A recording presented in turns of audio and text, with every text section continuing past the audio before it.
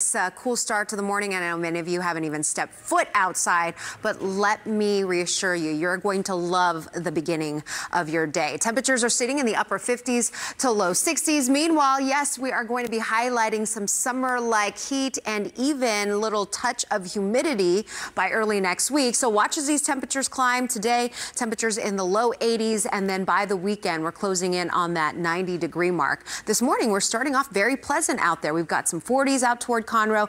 Good morning, Sugar Land, 53 degrees, a nice big drop in humidity, and it'll feel comfortable this afternoon as temperatures warm into the low 80s, and we've got that northwest breeze. We start to feel the added humidity for the weekend along with that warm up. I'll have more details on the next chance for rain as well coming up in just a few minutes. Samika.